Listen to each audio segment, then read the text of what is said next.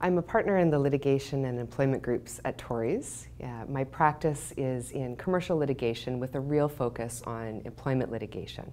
So I act in all matters of employment disputes, from wrongful dismissal, litigation, to overtime claims, harassment, and human rights claims. But I also provide strategic advice to our clients on issues that arise in their workplace. So I'm often acting behind the scenes for our clients on issues that have potential reputational risk and issues that may be sensitive to them as a workplace. So the type of advice I give is in the area of sensitive and high-profile executive departures, competitive recruiting situations, restrictive covenant disputes, allegations of wrongdoing by employees, whether it be financial wrongdoing, harassment or human rights allegations, anything that keeps people up at night worrying. I'd say what I value most about my practice involves people who I deal with every day. So I love coming to work, working with the people at Torys who are so passionate about what they do, who love doing, who love helping our clients, for whom excellence is a minimum standard. That's very motivating because it always makes you want to strive to do better every day, to be around people like that. But most of all, I love the fact that my colleagues operate with such a high level of respect and professionalism, despite the fact that there's such intellectual rigor and so much pressure on my colleagues in terms of their practices. They are always nice to one another and to me and to clients.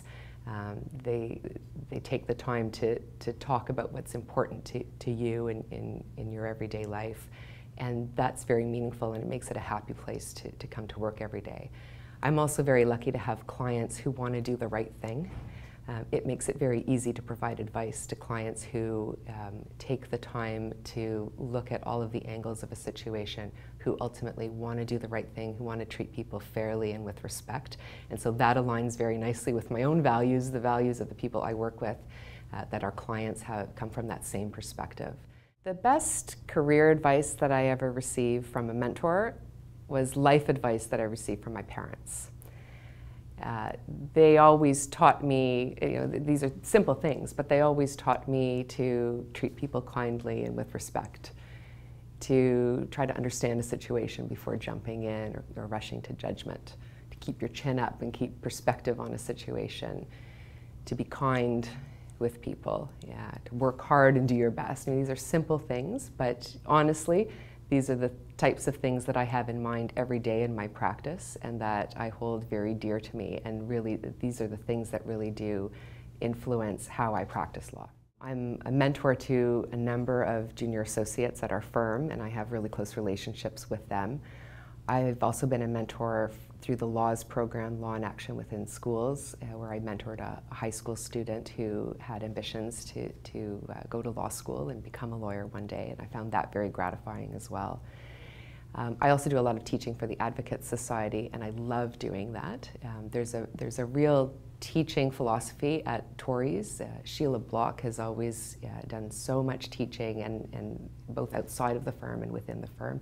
And that's really inspired in me a love of teaching. My parents are both teachers as well, so I like to give back in that way. I've also done a lot of pro bono work myself in terms of providing employment advice and counsel to clients like Right to Play, the Association for Women's Rights and Development, World Wildlife Fund, Special Olympics Ontario. There are actually a number, Canadian Civil Liberties Association. So that's very gratifying to me as well, to be able to provide that sort of advice to our pro bono clients. We often focus on the advocacy or the part of the practice, if you're a litigator, or the doing. But in order to really represent our clients, we have to really understand them, understand where they're coming from, understand the context in which they're operating. So I think first and foremost, as lawyers, we have to be good listeners, and I definitely think of that in my own practice in employment litigation and employment advisory work. I need to first of all be the person at the other end of the line who's going to listen to the problem before I rush in to fix it. So that's an important element for me. And then problem solving is obviously very important, and that's more of a give and take, I find, with clients, because our clients are very sophisticated and very good at problem solving themselves. And it's amazing that when we get together, what we're able to do in the midst of a crisis and to be able to work our way out of it. I had my children after I became partner, but at a time when my career was really taking off. And so it's been difficult to take some time out for what's very important to me, taking care of my young children at a time when my career is also moving in a direction. So I would not say that it isn't challenging to have done that and to be building a practice again after returning from maternity leave. But it can be done.